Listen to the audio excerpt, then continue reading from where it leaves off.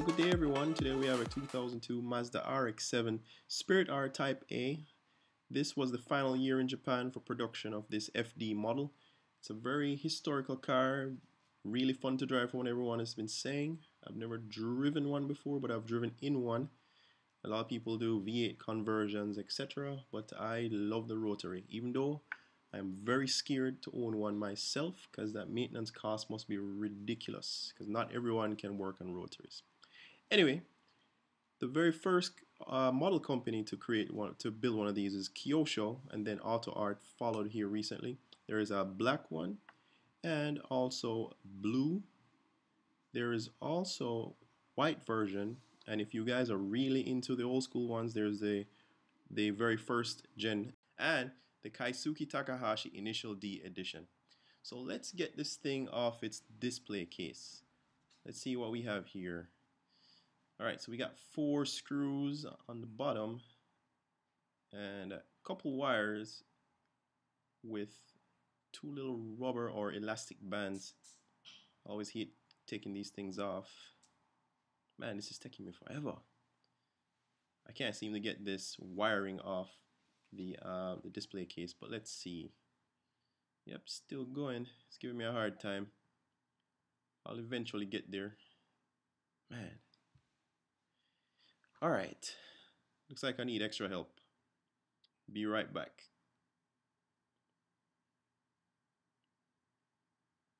Here you go. This should work. Alright, time to cut these 2 wires. One's done, and here's the second one. Awesome. Alright, looks good. So that wire protrudes into the trunk, so you just gotta get it off this little loop.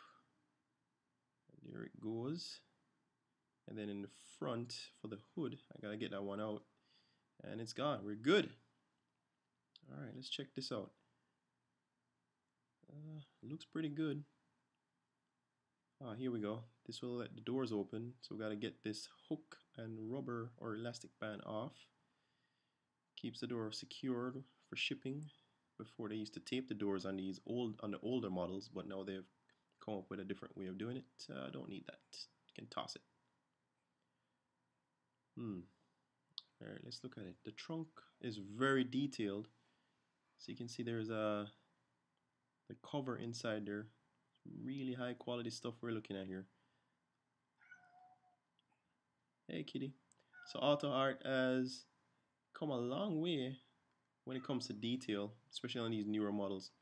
They don't feel as cheap. I'm liking the fact that they're putting hood stops on their models now. Very high quality.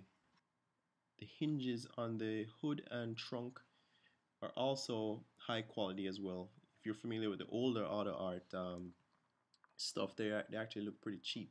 The engine bay is really detailed. BBS wheels really stand out. The red Recaro seats are nice. The interior, I can't say anything bad about it. Really high quality model, and it definitely shows. Definitely worth the price. Price. The price is actually $170. That's what I paid for this one here, shipped. So they're producing high volume, but believe it or not, it will be sold out soon and prices will start rising. So I think this one is definitely one to collect. So let's inspect it here. Yep, so all the panels look really good. The paint is very, very, very good. No complaints in that department. So yeah, let's go ahead and close all the doors. Bye-bye hood. And last door. Sweet. Oh yeah, flip-up lights. We definitely need to bring these back into style. So hashtag bring back flip-ups. It's kind of reminiscent of the early 90s and part of the 80s where flip-up lights were the stuff. So there you have it, 2002 Mazda RX-7 Spirit R.